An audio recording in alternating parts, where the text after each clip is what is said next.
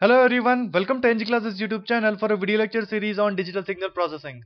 In this video we'll consider a number, decimal number, which is there in the fractional part. The task is to convert this decimal number, fractional decimal number, into its Q-15 representation. So how do I start the process?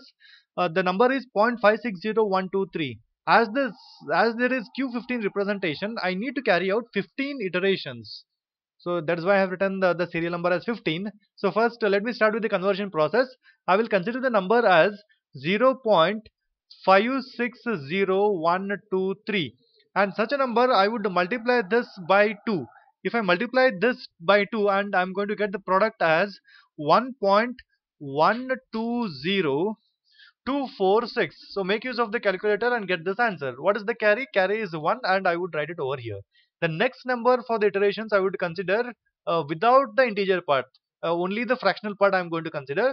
That is 0.120246. Let me consider this, and I would multiply this again by 2. If I do that, I am going to get 0.240492.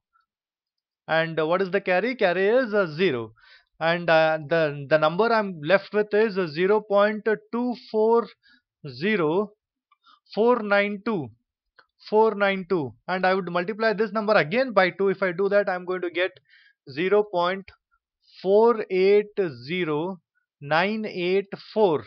And what is the there in the integer part? That is 0. I would consider this as the carry, and the next number would be 0.480984, and I would again multiply this by 2. If I do that, I am going to get 0.961968, and the carry I'm going to get is 0. So next number I would consider as 0.961968. Multiply this again by 2, and I'm going to get, this time this is 1.923936.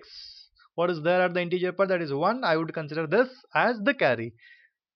Next I have without the integer part, I'm going to write this as 0.923936, and I would consider this number and multiply this by 2, and I'm going to get 1.847872.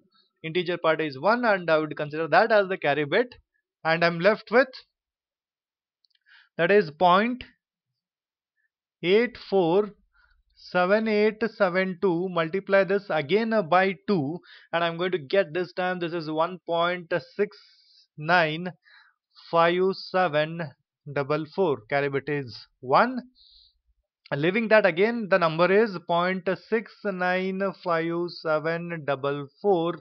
Multiply this by 2. If I do that, I'm going to get, this time 1.391488. Carry bit is 1 this time again, and I'm left with 0.391488. Multiply this again by 2. This time I'm going to get 0.782976. Carry bit is 0 here, and I'm left with 0.782976. Let me multiply this again by 2, and this time I'm going to get 1.56. It is 1.565952, and I would consider the carry bit as 1. Leaving that bit, the next number for the iteration is 0.565952. Multiply this again by 2. Sorry for that, and I'm going to get, this time it is 1.131904. Correct, and the carry bit is 1.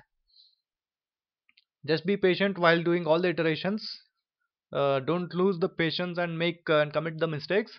The number is 0.131904.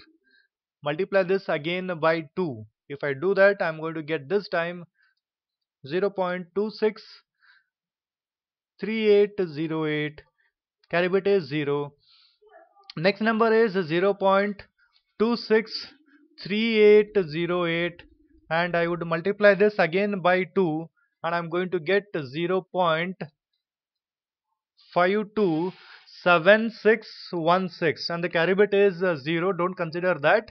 And the next thing is 0.527616, multiply this again by 2, and if I do that this time, it leads to the answer 1.055232, and the carry bit is 1, and I'll be left with the the next number, that is 0.05523, that gets multiplied with 2, and this time I'm going to get 0.110464, carry bit is 0. So now the task is over, and I have to write that Q15 representation. This I would call it as MSB bit, and the last bit I would call it as LSB bit. And now let me write the Q15 representation of the given number. So let me write that is a Q15 representation. So how does it that going to be? Q15 representation is going to be, so I'll start with 0 point. So this is the signed bit. If it is 0, the number is positive. If it is 1, the number is a negative. That it is represented in a 2's complement. So now that is not the case. The number given was positive. So it starts with 1 3 0 3 4 ones. So let me write the answer: 1 3 0, and then I have got 4 ones, 4 ones. So once it is done, I have got 0 double 1 double 0. So let me write that: 0 double 1 double 0, and then I have 1 0. So ultimately this I would say as the Q15 representation of the given number. I hope everything is clear in this numerical. If there are any doubts, please let me know them onto the comment section. I would definitely address those doubts. Meanwhile, subscribe to our channel EnggClasses for more videos on digital signal processing. Till then, thank you everyone for watching.